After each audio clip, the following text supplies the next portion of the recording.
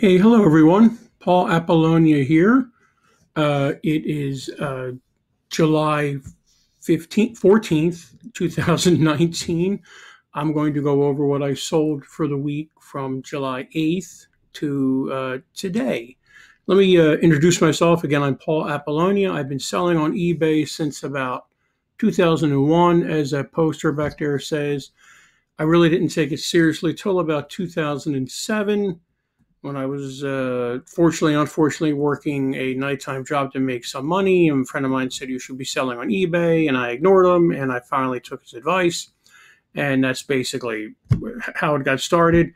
I also do other things on the side. I think it's very, very important for people to have side income, side hustle, whatever you want to call it, whatever works for you. There are many people that have full-time incomes on eBay. I'm getting very close to that. But it's also refreshing to know that I have side things going on for weeks like this. I did not sell a tremendous lot this week. A lot of it's my fault. I did not list nearly as much as I normally list. I try and list every day. Numbers vary from day to day. But so this little sales this week is my fault. Nobody else is, not eBay's. It's not the world's fault. It's my fault. But I made enough money to get by. We're good. So let's get this show on the road. This is my YouTube channel. I'm sorry. Please subscribe to it if you like what you're seeing here. A lot of these are what I sold videos, a lot of tips and tricks videos, a lot of videos on Chromebooks. I use a Chromebook 99% of the time. Love it, love it, love it. And a bunch of frugal videos, a bunch of shipping videos. Anything to help you out with your online selling. Most of it geared towards eBay, but I'm getting more into Amazon and other venues. So now let's get this show on the road and let's look at what I sold this week.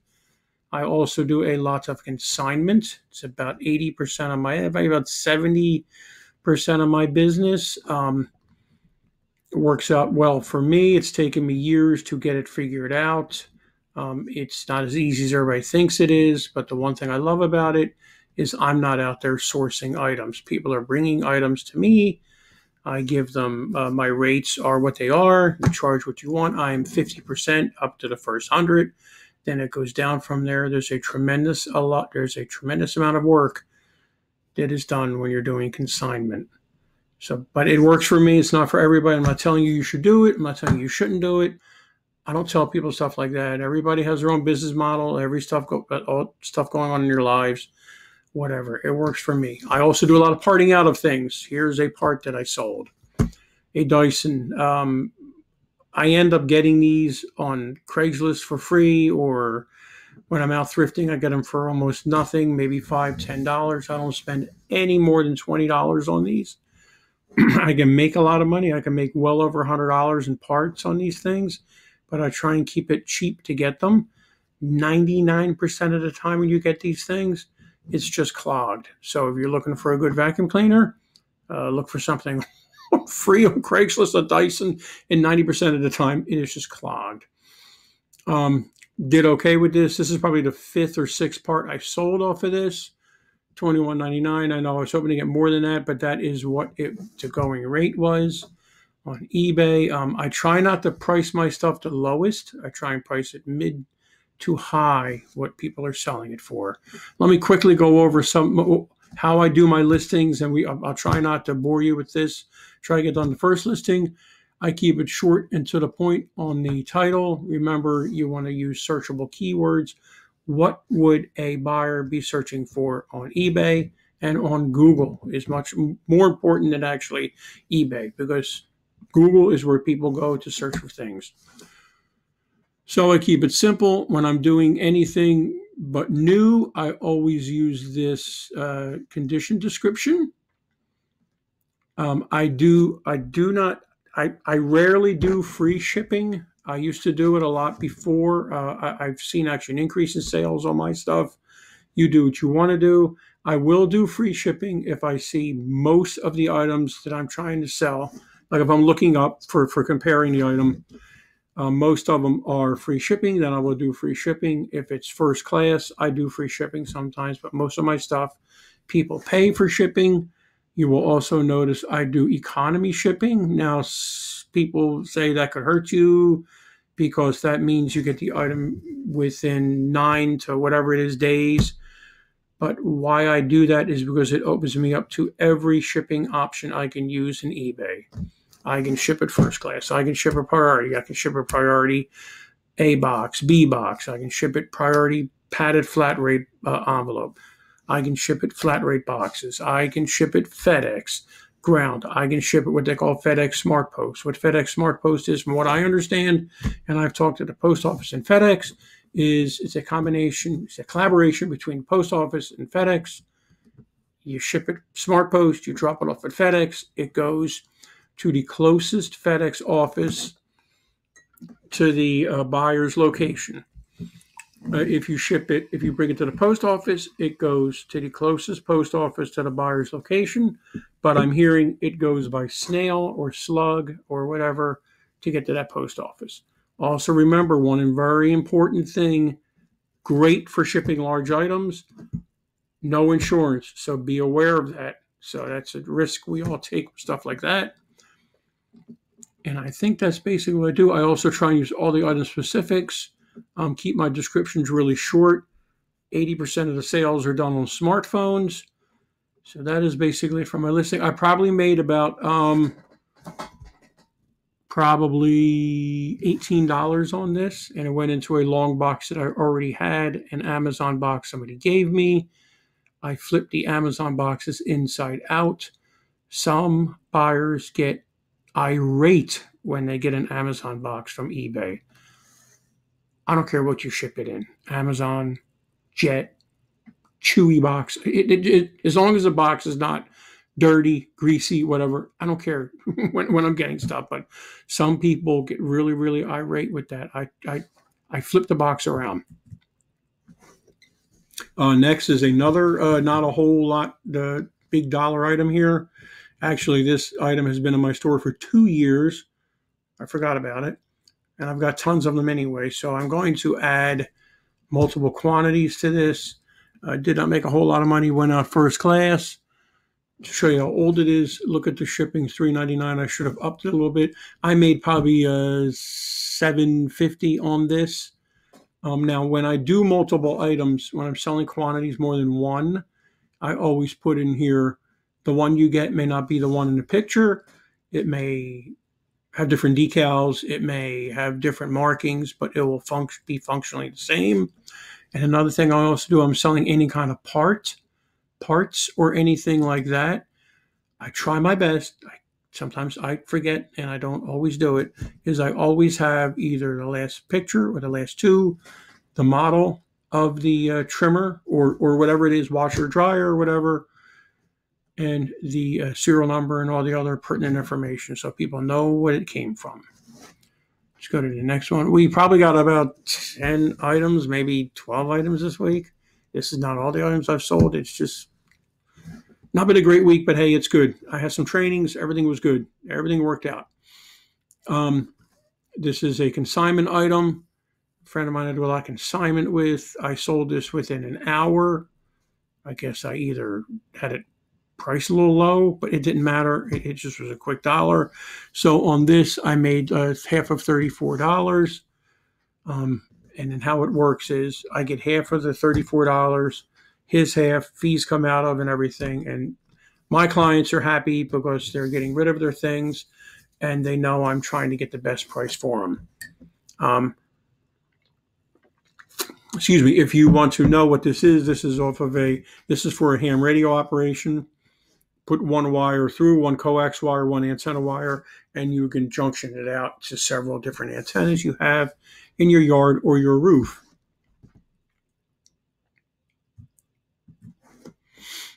A dishwasher handle. I do a lot of parting out of things. I get dishwashers and anything free on Craigslist. What I do on Craigslist is I create an email alert. Now, back in the old days, when you created an email alert, which means, let's say I'm looking for dishwashers on Craigslist in the free section. I would go into Craigslist, sign in, and there's an alert where you put in what you're looking for. And once it all comes up to searches, it'll say alert, or save, whatever. I can't remember what it says, but it's something about alert or email or something, and you can set up an email alert. Now, back in the old days, it would ding you right away the second the person put it up there. Today, it's a little delayed. It's a lot of delayed, but I still grabbed some things on Craigslist using the alerts. Did not make a lot of money on this, but already I've probably made about $125 on the dishwasher. This part just basically comes out when I was taking the control panel out of the front door. It's flip it, and it pulls out, and it's in your hand, so it wasn't even that much work to take out.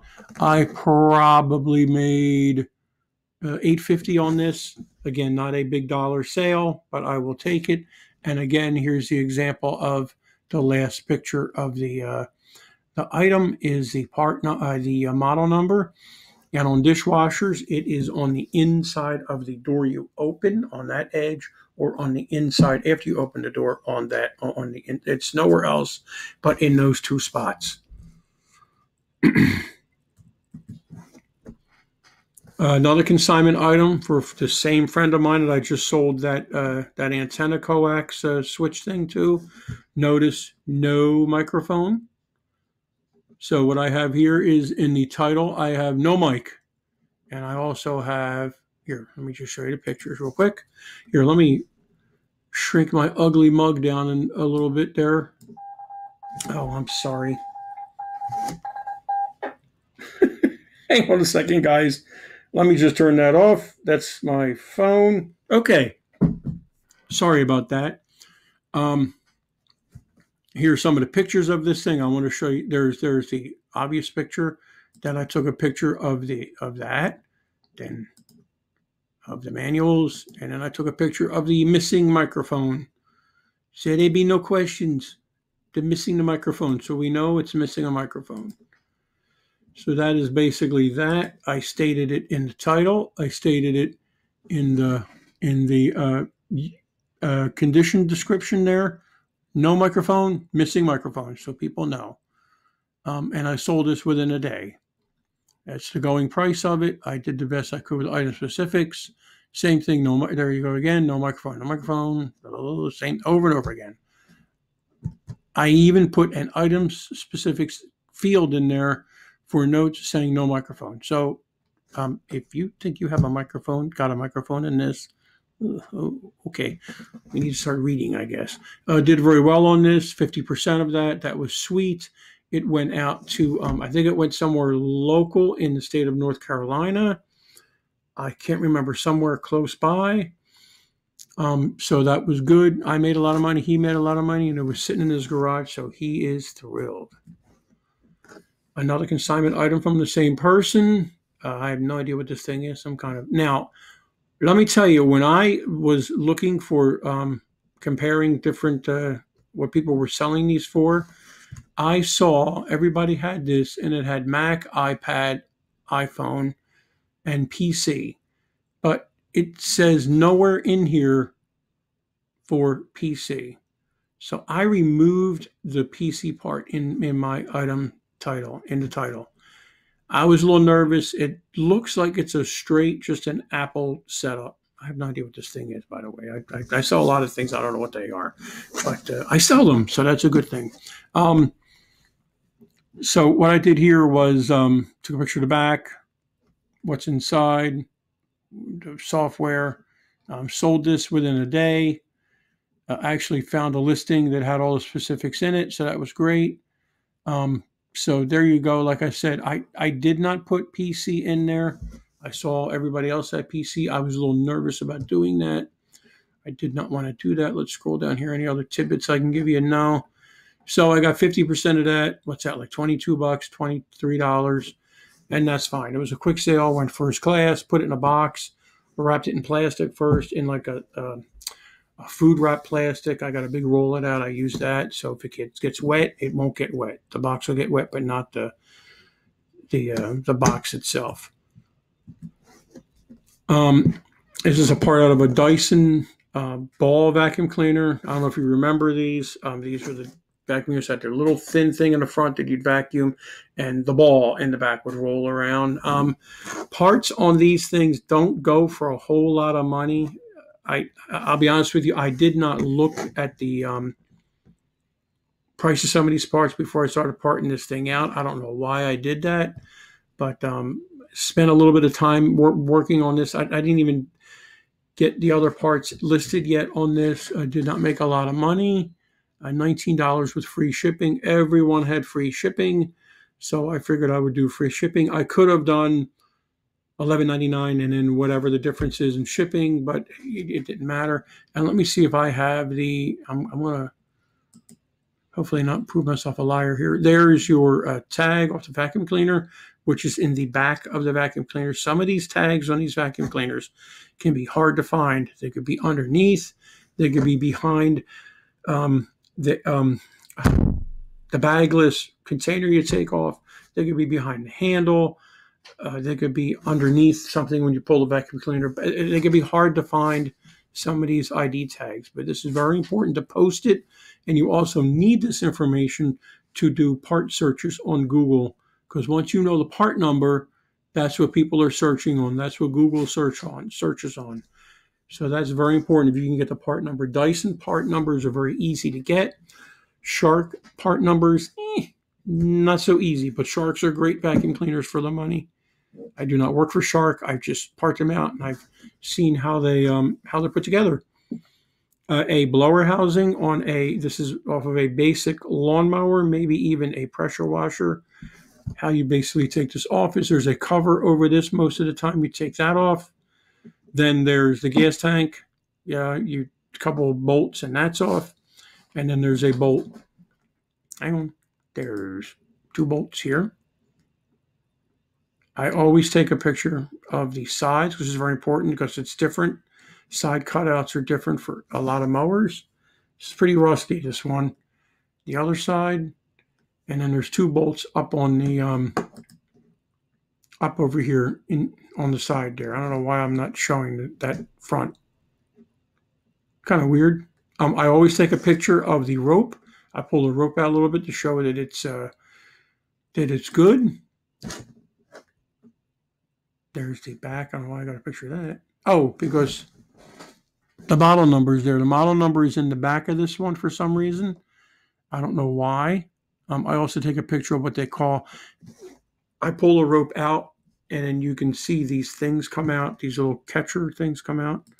They're actually called dogs, like the dog you have as a pet. I don't know why they're called that, but they stick out and they grab the engine and they pull the engine. That's what that is. I don't make a whole ton of money on this. I make probably about $12, $13 on these, but I have a ton of these and they do sell. Sometimes they are long tail sales. That means they sit in my store forever, or other times they sell pretty good.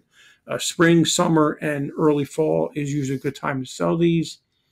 And they fit multiple mowers. Just make sure that you take side pictures of these so people know what the sides look like. Yep, see, please review, and I even have in the description, please review side cutouts, photos 2, 3, 4, and 5, and that's what they are. So people know. I try and be as honest as I can be. I do my best to avoid returns. I don't have a problem with returns as part of the business, but I don't like it when it's a mistake I made. Not a big ticket item here. I just sold this the other day. It's a PS2 game. Maybe you're thinking PS2 game. Well, people still play them. They seem like they're popular. I've sold a lot of PS2 gaming systems. Somebody gave me, this is part of the batch, that was under consignment. Then they said, don't worry about it. Just keep everything. Did not make a lot. Free shipping. Send it out. A media mail. Media mail is for books, CDs, VHS tapes, I think albums and stuff. You can't send magazines because that's advertising, or newspapers, from what I understand. Just look at the rules on that and please follow the rules. You don't want to get the post office mad at you for any reason. I made a whopping $4.45 for this. Took me all of 2 minutes to list it, 1 minute to pack it, 2 seconds to print the label out. So that was okay. I just ran upstairs and shipped it out real quick. 2 more items to go. This is a lawnmower bag holder off of a Lawn Boy. It attaches to the handle. The handle has two little grippy things on the side. You slide it in, and the side bag comes up, and you clip it in to that. This is my last one I've got. I've sold about 8 of these from when I was doing small engine repair in my garage, and I still get lawnmowers all the time from people. Did pretty well on this. I made $23 on this. It almost went out first class. It was £1.50. I was like, ugh, darn it. Wrapped it in bubble wrap and put it in 2 poly eBay envelopes, one on one end, one on the other. Met them, taped the center, sealed it, and it was gone. Fan blades. I've told you guys these fan blades sell not like crazy, but they sell pretty good. For the newcomers here to my channel and watching this, this is a free item I get from the thrift store. I get gas next door, and after I'm done getting gas, they usually have shopping carts out front of the thrift store with 4 free items. And I've probably got 20, 30 sets of different sizes, shapes, colors of fan blades. I have probably about 15 of them listed. Do they sell every day? No. I at least sell probably 1, 2, maybe 4 or 5 a week. Like I said, I paid nothing for them. I go over, I go, oh, what's over there? Fan blades. Let me take them, carry them to my car, put them in my car, come home. I don't even really clean these up that much anymore because I always say they need painting or cleaning, whatever. But I just wipe them off, take pictures of them. Now, let me show you when you're doing stuff like this. I actually got this idea from another listing somebody had. I made a template for the holes. And what I did was, here is B. I measured it 3 inches or whatever that is. And then there's A. So I want to make sure that they're getting the right size fan blade. And I even have it in the condition description. A is 4. B is 2. So that's what I do. I make sure that people understand that. So that is basically what I do with the fan blades. Like I said, I don't make a fortune off of these. I make about 14. This one I made about $17 on because it went locally, about an hour away. That was great. That was wonderful. So that is about it, guys, for the listings. Let me tell you about a big event that's coming to Raleigh, September 14th and 15th. I'm going to have eBay called me and wants me to host an event. eBay execs will be here. We are going to go, and Dana Crawford from Florida. She also works with WorthPoint, and I think the owner of WorthPoint will be here too. We are going to be, it's in Meetup. If you go to the Raleigh Meetup group, it's in there as an event. 14th is going to be a free, yes, free. You pay $0 for this. From 9 a.m. to 4 p.m., introduction to eBay, intermediate eBay, advanced eBay.